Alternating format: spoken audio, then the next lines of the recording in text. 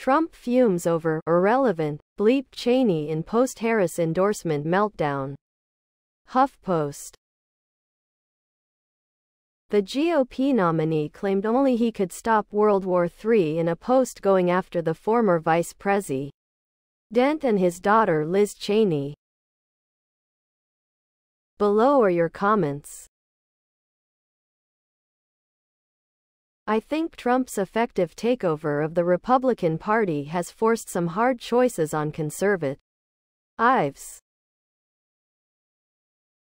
Simply voting red, without considering the qualifications and leadership of a candidate, isn't an option, as progressive voters have long realized about voting blue. I wish President Bush will see more. I am at a complete and utter loss. I had become more and more conservative over the years, but that has whipsawed back the other way with Trump controlling the Republican Party. The base policies have not changed so much, but it has not become a party of division, control and disregard of others. This is the reason I will not vote for them.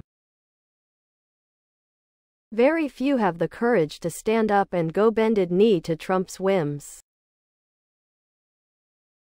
The Cheneys are Republican icons who recognize Trump as a threat. I yearn for currently elected Republicans to place the country before their respective party and publicly denounce Trump.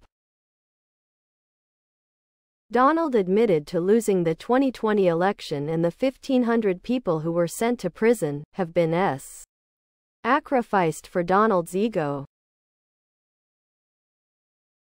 It's pretty bad when a bad guy, convicted war criminal Cheney, goes against the bad guy.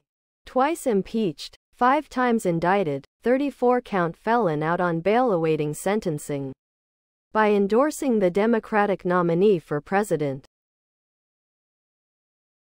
The sad part about it is that there are many more Republicans in Congress that think the same way, but they don't want to risk losing their careers. Trump's fragile ego just cannot handle anyone not agreeing with him.